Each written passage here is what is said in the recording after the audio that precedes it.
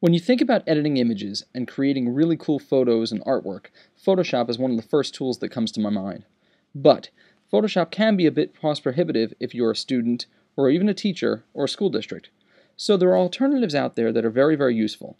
One is called GIMP, which is an open source product that lets you edit photos very simply by using some of the similar tools that Photoshop has to offer. But one that's come about even more recently is called SumoPaint. Now, SumoPaint is available as a download program, which you can get from their website. But what I love even more about it is that you don't even have to download any software just to start playing. You can click over here to open up the SumoPaint Painter, which opens up a Flash-based website, and it allows you to paint very, very, very amazing artwork without having a lot of complex downloads, and with using the same tool set as you would find in Photoshop for the most part. So for instance, let's take a brief tour. Those of you that are familiar with Photoshop or have at least seen it can see how similar this is in terms of the setup. On the lower right, you'll see over here that it utilizes layers. So very similar to Photoshop, you can create different layers of each picture.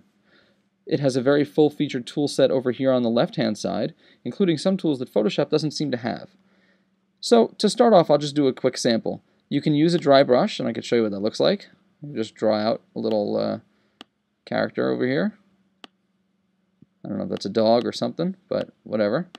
Okay, I'm going to change my brush. Now this is oil brush. I can write out high. And you can see how great this is. To change the color, click on the color palette over here. I can pick out the nice Edge Decker blue.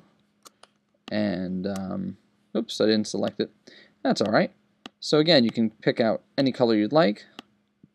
Very simply, say OK. Give it another whirl. Alright, so we can do a lot of stuff over here, some basics, different types of pens, different types of brushes. What I really like are these tools here. For instance, this will allow you can change the fill up on top. Let's do something different other than this gradient. Let's do that. Okay, so I'm going to make a pie, and I can make 1/4, or I could have my students make 3/4. And very, very easily I can create different graph shapes. You know, what portion is this, what percentage is that. Very, very cool math tool. In addition, there are these other shapes that I find interesting. You can do all sorts of cool, like pictograph type of shapes over here. And this one is great for symmetry. You can see that you can make 6 points of symmetry. I'm going to change it to 5 points of symmetry. And I'm just going to start drawing over here, and you'll see that it's creating a symmetrical artistic piece. This is a really, really impressive program, especially now that you realize that I'm only on the web. There's nothing downloaded on my machine.